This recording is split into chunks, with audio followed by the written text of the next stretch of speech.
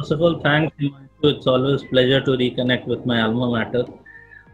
In terms of journey, it has been a great journey. I would say IFM provided a very good platform for all of us. Frankly, for me, I had never visited a village before joining IFM, so it was, and then making a career in microfinance, wherein probably every week or month we keep visiting villages. So, it was a great learning experience from IFM, and from there, I started my career, as you rightly said, from SKS Microfinance, now known as Bharat Financial Inclusion Limited.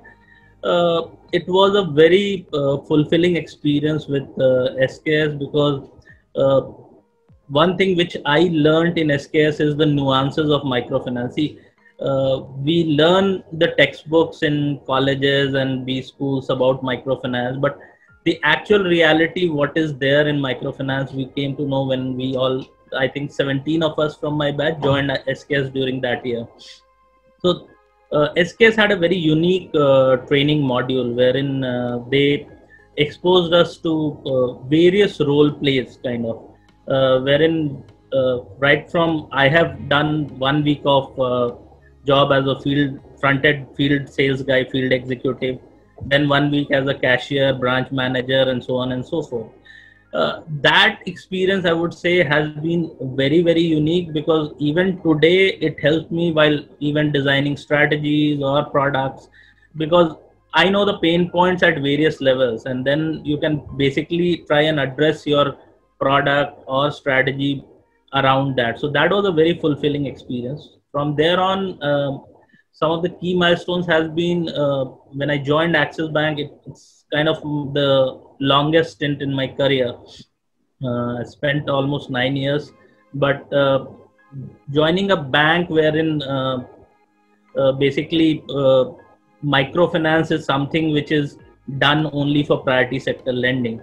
So from there, we tried to bring that as a mainstream business. So one of the major milestones just after AP crisis was that we were slightly unsure of how to basically build the business now, because we used to be in bulk lending to microfinance institutions, and suddenly AP crisis happened wherein some larger names went bust and they went for restructuring and so on. So it was a great learning experience even during that crisis time.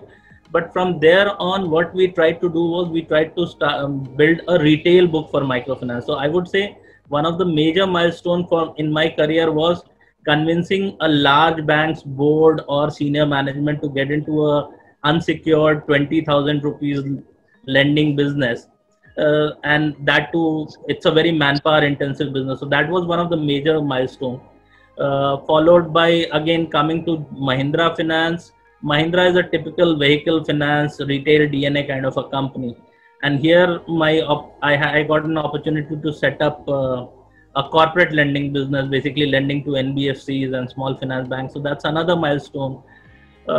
In the hindsight, again, if I see my journey in SKS, apart from the training bit, uh, the we got an opportunity as young freshers coming out of college to basically build a business in new geographies.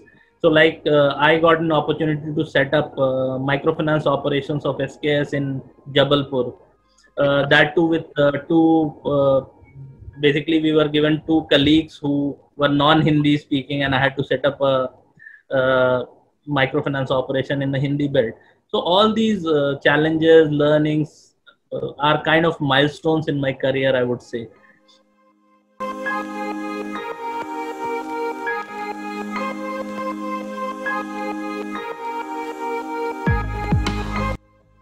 I kind of maintained that connect because I would have visited the campus almost 8 to 10 times in the last decade or so. So, kind of every year I have visited. So, one advice which I always give to most of the batches is that always aspire for growth and new learnings, and that would basically take you to great heights in your career. So, that's something which I always advise. Apart from that, it's a sectoral B school, and there are opportunities across multiple areas, segments, like forestry, environment, financial services, and so on and so forth. And it becomes once you join the college, you go through I don't know, there are certain specializations also now which were not there earlier during our time. So you need to see which field is of interest to you and try to build your career around that particular field. And probably that would not happen in the initial phase. Maybe after 6 months or 8 months, you should zero down on an area or segment, and then try and basically choose your organizational training opportunities, the OTs which you get in similar segments, and try to give your best out of it. Because that's for most of you as freshers, some of you may have work experience, but then most of you as freshers, it would be kind of your first stint in a formal work environment. And that learning which you get during the OTs is of immense help during your career and your career growth. So these would be my advice. And so basically, to sum it up, there's a famous quote of Abraham Lincoln that whatever you do, try to be a best one, good one. So I would suggest that. Coming to COVID times, the second part, obviously, see, these are very, very tough times, unprecedented times. And this brings probably, I don't want to scare you guys, but then the market dynamics have changed, and every organization, be it in the financial services sector or other sectors, are trying to see how best we can basically come out of this kind of a crisis situation. Nobody had thought about it. I remember in 2015, we used to plan for Vision 2020. And the Vision 2020 which has come out is completely different from what we used to plan. So I would say try and have your basics very strong. I would urge your placement committees to be more forthcoming, try and interact, probably lay down a blueprint wherein try and tap new sectors, segments which probably are doing well even during COVID times. It's not that all of the sectors have suffered. There are sectors who have actually done well. So probably you need to redefine your entire strategy around that and then work on it. And probably this is short-lived.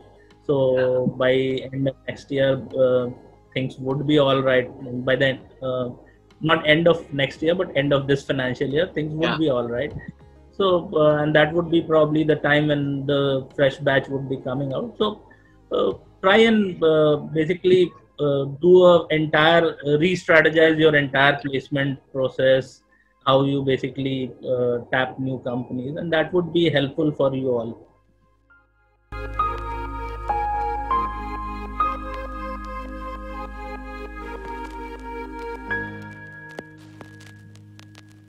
So we were 5 or 6 of us. We used to be backbenchers of our batch, and that gang is still there. We keep meeting on and off, and we keep interacting. All of them are doing really well in their life. So that connect, basically the friendship which got created during IIFM days, it's kind of friends for life for all. So these are pleasant memories. The badminton matches which we used to play even late nights. I don't know if you are allowed now, but in our case, we used to play at 2 o'clock in the night. So that was a very, then the various classes or the interactions in libraries, the group assignments. So recently I was taking one personality test wherein there were open-ended questions. And one of the open-ended question was that, what was the best days of your life? Can you describe that? And I wrote about IIFM.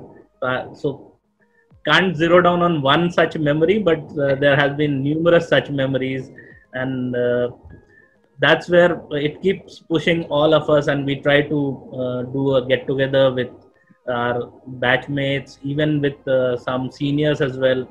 We keep meeting. Some of them are in this financial services sector as well. So we keep interacting, chilling out. In terms of faculties, all of them played equal role that way. I don't want to basically name one particular faculty, but yes, since I was in financial I'm in financial services sector. So there was a lot of influence from BP Petia sir, who used to teach us microfinance, or Amitabh Pandey sir, who used to teach us livelihoods. So interactions with them was again very, very enriching. PK Biswas sir was our placement coordinator, so interactions with him or badminton matches with him are some of the favorite memories, I would say.